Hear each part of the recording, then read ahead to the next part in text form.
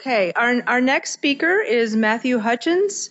Matt is a research scientist for UNC Asheville's National Environmental Modeling and Analysis Center, or NEMAC. Do you say NEMAC? Where he serves as lead on projects related to environmental change, such as issues dealing with the impacts from climate-related hazards and extreme weather events, wildfire, and other environmental threats. Matt combines his knowledge in environmental science, climate science, and decision science with technical skills to support groups and communities in planning and making informed decisions. He specializes in vulnerability and risk assessment, geographic information systems, and web-based technologies for decision support. Matt holds a BS in environmental studies and a master's degree with a concentration in climate change and society from UNC Asheville. Thank you, Matt. Thanks, Amy. And thanks for having me in this session today. My name is Matt Hutchins, and I'm with UNC Asheville's NEMAC. We're a relatively small group in Asheville of about 11 folks. And over the past, let me get my presentation up. Over the past couple of years, we've been working with communities on building resilience to climate-related hazards and threats. And so what I wanted to do today is to highlight some of the process that we work with communities on building resilience. And in particular, I wanted to highlight or give some of the background of what we mean by climate resilience and highlight some of the ways that we're applying some of the concepts of vulnerability and risk at the local scale, and also highlight how we're using some information to support communities on developing policy options for dealing with climate-related threats.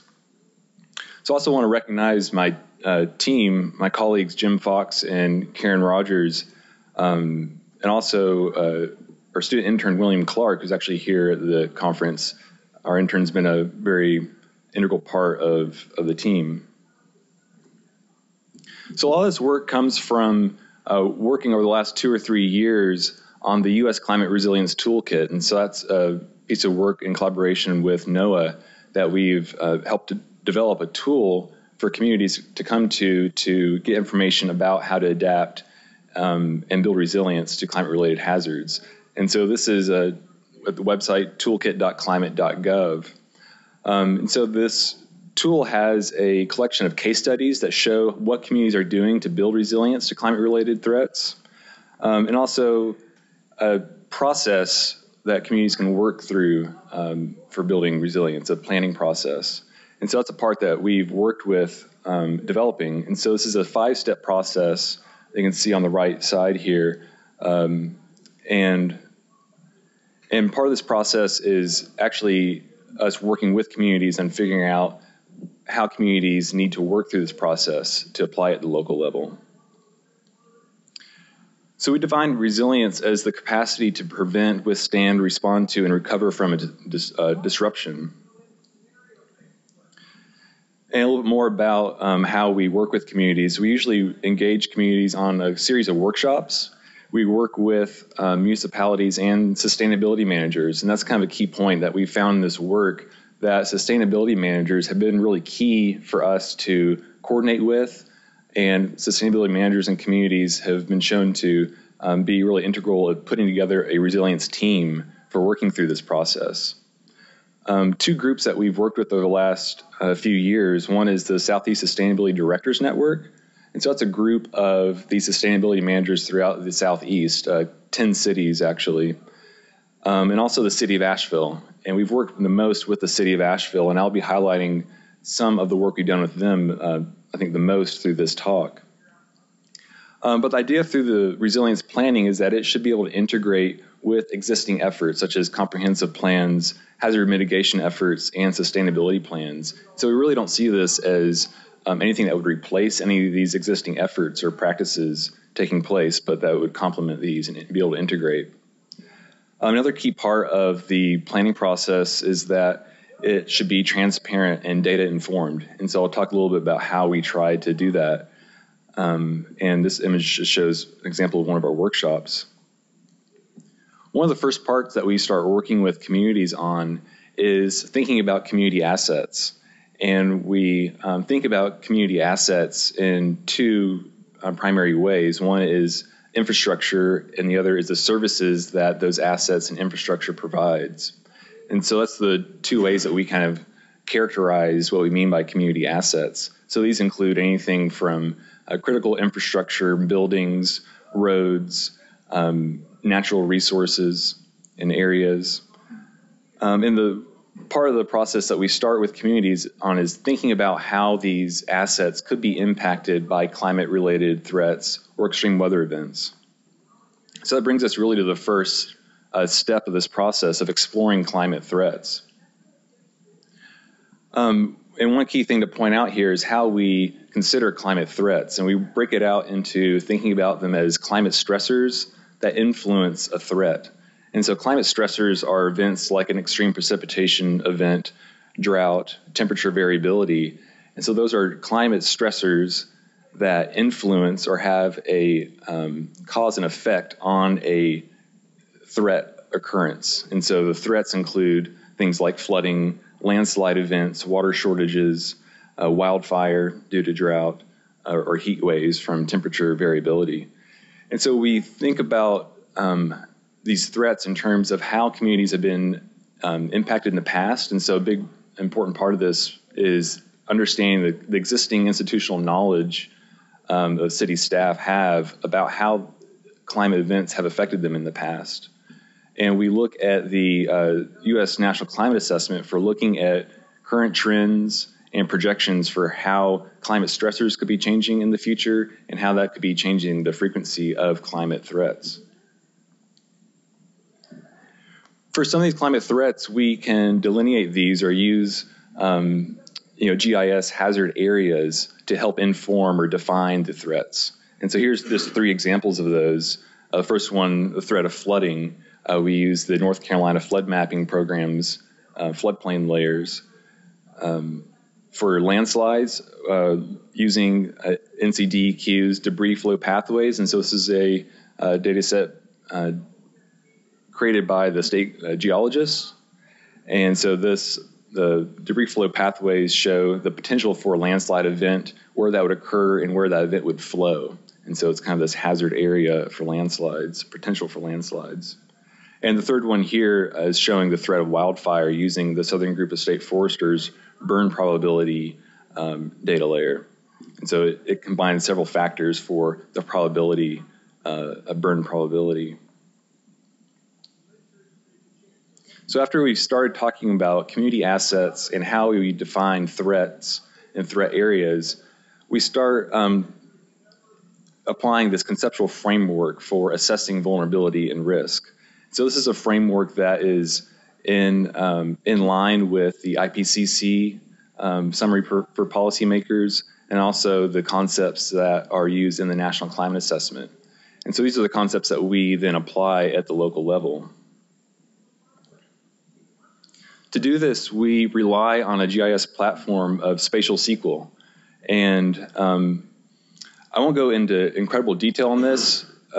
Spatial SQL for me in using GIS has been really transformative. And so I get really excited about spatial SQL, but I refrain from actually showing snippets of code or SQL. But it's something I really do enjoy, and it's been very powerful in using GIS. And so we use spatial SQL for defining and considering these different aspects of vulnerability and risk. And so I'll describe each of these a little bit more. So we rely on a PostGIS platform, and so that's a Postgres database with PostGIS extension enabled.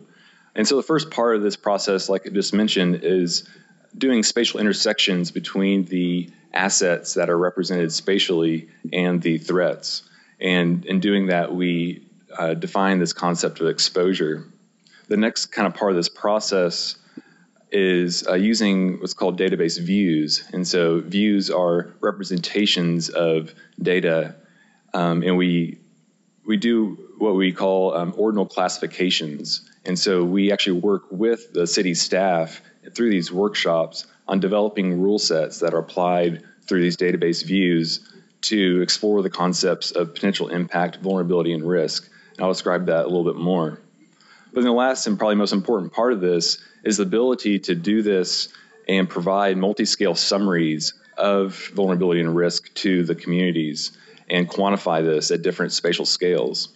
And these are the products that are directly used for the development of policy options.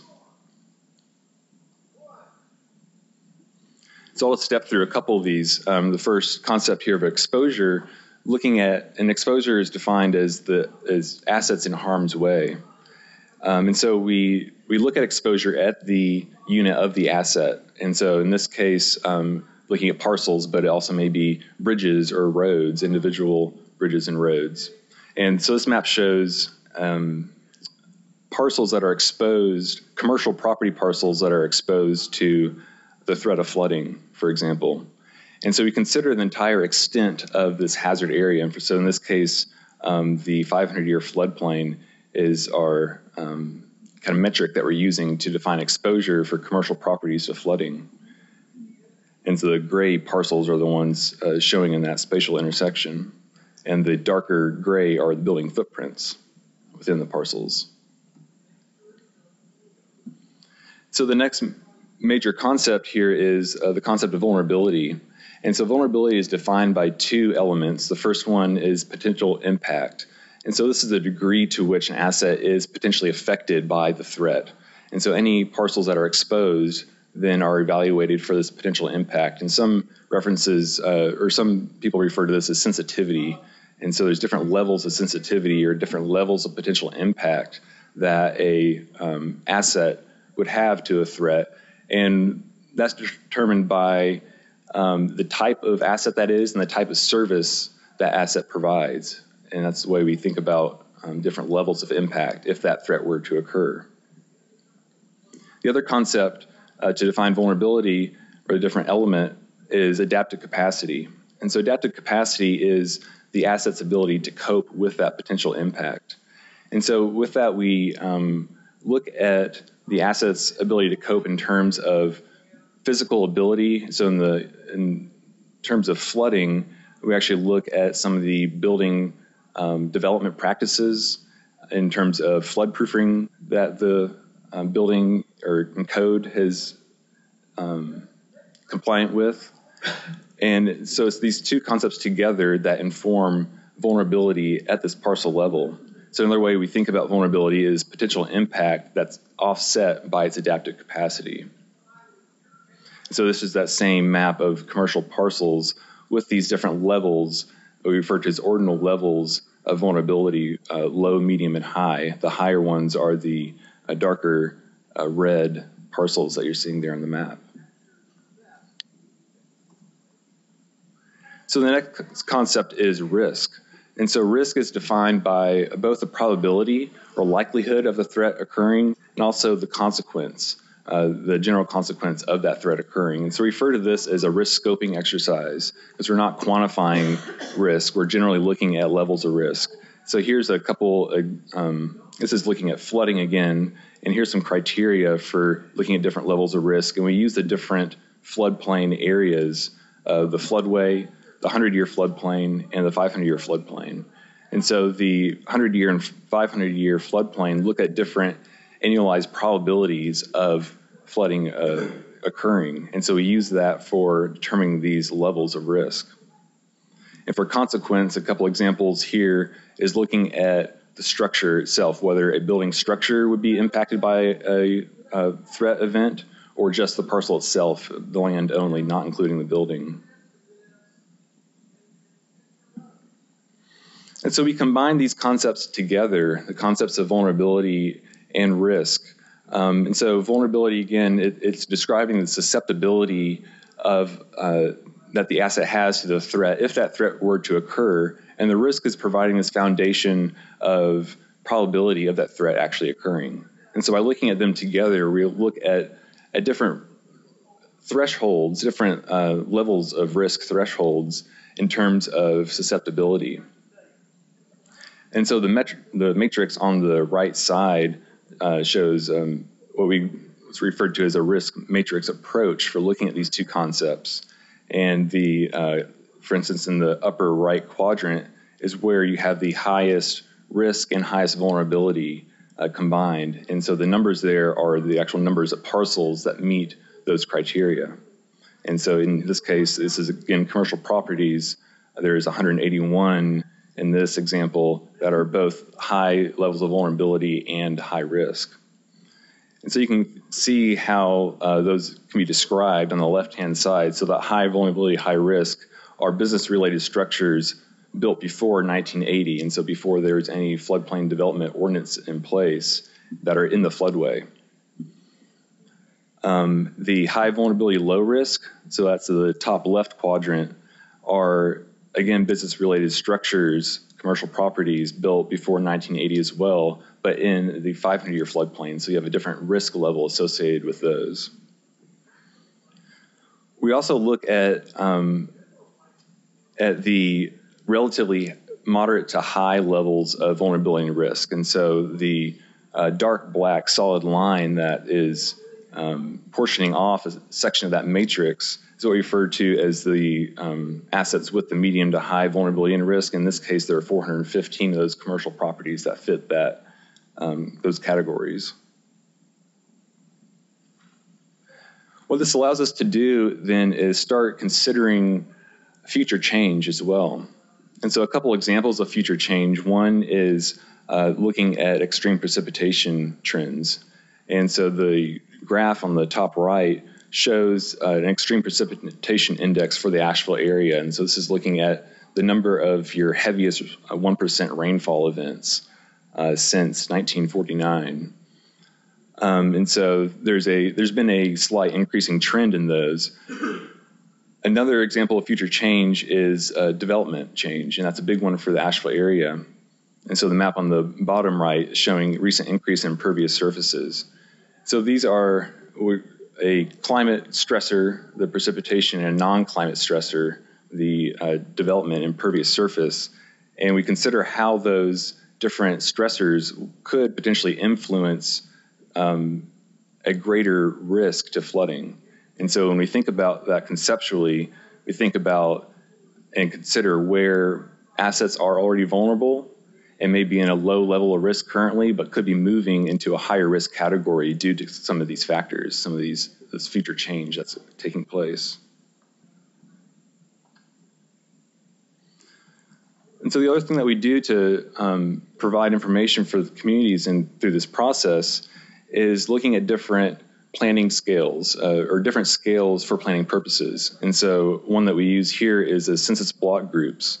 And so we take these, the results of these assets and their levels of vulnerability and risk, and then look at them at the census block group scale. And so we quantify the number of those that are in those categories. And so those 415 parcels are spread throughout the Asheville area. And so the map on the right shows those census block group areas that cover the entire extent of the city of Asheville, and the colors are associated with the number of parcels that meet those medium to high vulnerability and risk categories. So the darker red are showing where census block groups, where you have at least 15 commercial properties in that high vulnerability and risk category.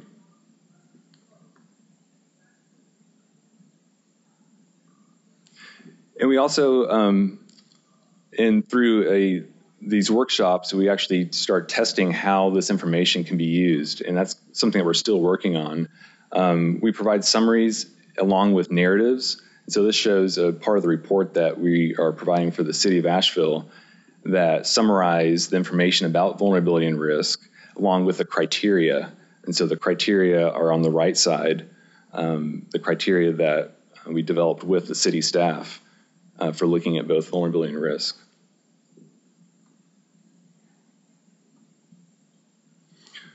From this SQL platform that we've created, we can also create summaries just to provide for each asset citywide.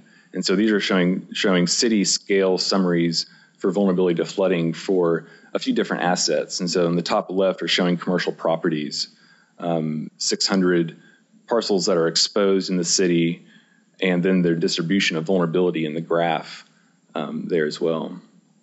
On the top right are showing residents and residential properties, over 1,500 residential properties exposed, and that represents 3.7% of all residential properties citywide, and the graph showing the distribution of vulnerability for those.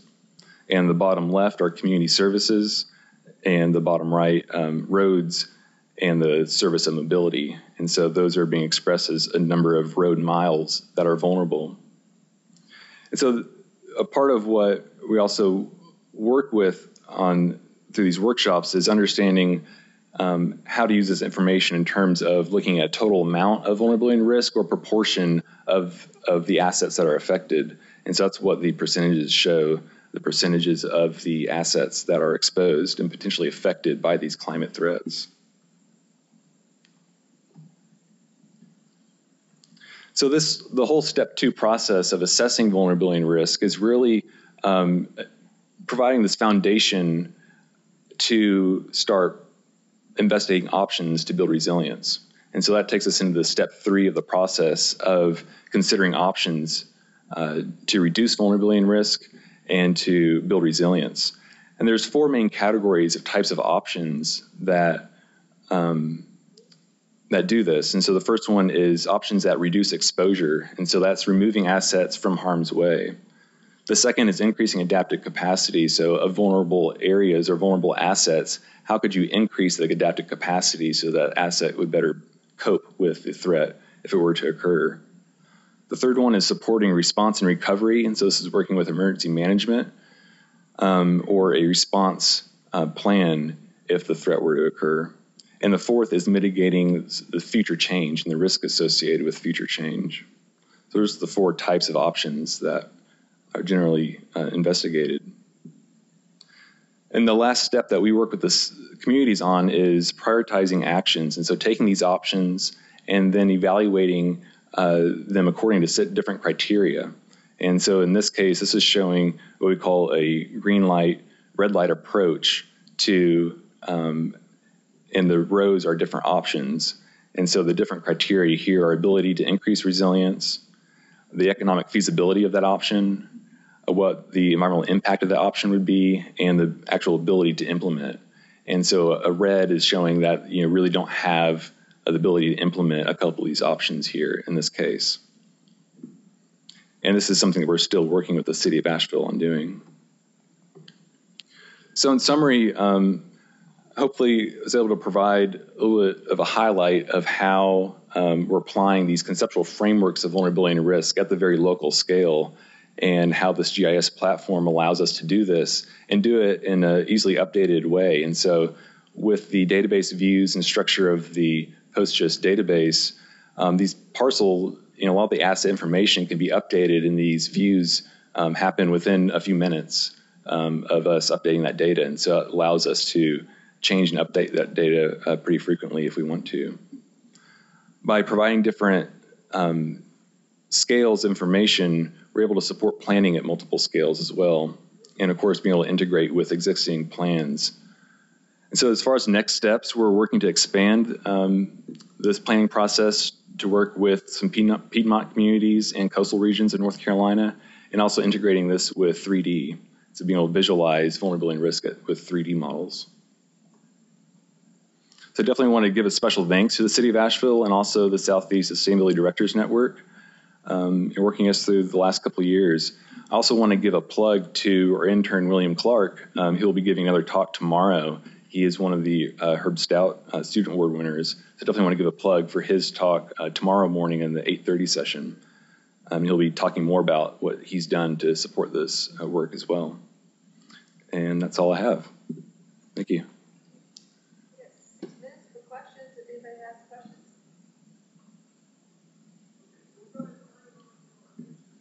Okay, thanks. Sure, yeah. I was just wondering if you also were looking at trying to integrate time into this, over the years, how things will change, make it worse or better at, in your assessment. I think that's part of the future change I talked about. And so we're looking at trends of like heavy precipitation events and how those are projected to change going forward, but also development, as a non-climate stressor entering into the equation of how the city is thinking it is going to develop in the future, looking out 25 to 30 years. And so, yeah. I think Sylvia had a question too. I was just Yeah. curious if you had, you mentioned the landslide scenario and whether this group, with all the wildfires that were in the Smokies, that I was wondering if you'd done anything with that kind of scenario. Can you repeat the question? They're recording it. Yeah, the question was about the scenario of wildfire, given the recent wildfire season that we had, especially in Western North Carolina. So it's interesting. That's definitely a big interest of the city, given the season that we just had. In the assessment, it's really interesting. For residential areas or residential properties, wildfire is the greatest exposure, and so most properties are exposed to wildfire more than any other threat. It's not necessarily the highest risk or the most vulnerable, but it is the highest exposure. So there's the most potential for wildfire entering into residential areas than any of the other threats that we've looked at. And there's 7 threats total. So that is one that the city's looking at. Yeah. Any others? Thank you very much. Great. Thanks.